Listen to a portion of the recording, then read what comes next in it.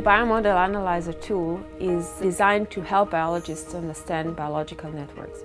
For example, it can help you identify what kind of interactions between genes and proteins make a cancer cell.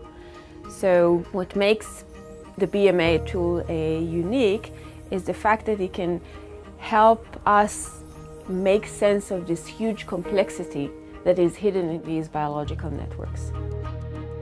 If we can get a glimpse into what's going on inside the cell, if we can identify what kind of program or algorithm is running inside the cell, let's say a cancer cell, we can try and trace the set of instructions that make that cell behave in a certain way, for example, divide or die. And in the context of a disease cell like a cancer cell, we can try and figure out what lead a healthy cell to become cancerous.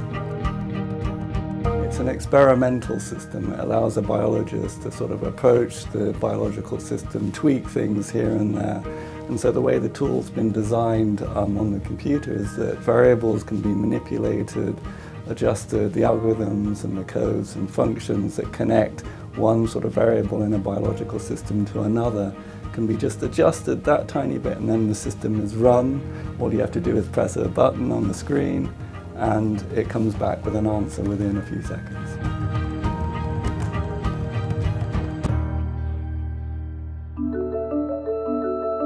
You don't need to be a computer programmer to do the hands-on analysis here. It is just like using PowerPoint or Word or Excel, but you can do very sophisticated analysis of things that are staggeringly complex. So it opens up the floor to ask completely new biological questions that we couldn't tackle before.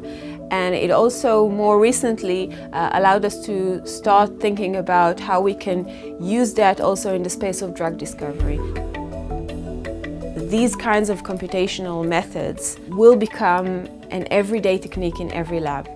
And my own personal hope for the BMA is that it will become such a tool that will be used on a daily basis in biological and medical research, allowed to do very complicated analysis, allowed to do modeling hands-on by experimental biologists and even clinicians that are doing biological research.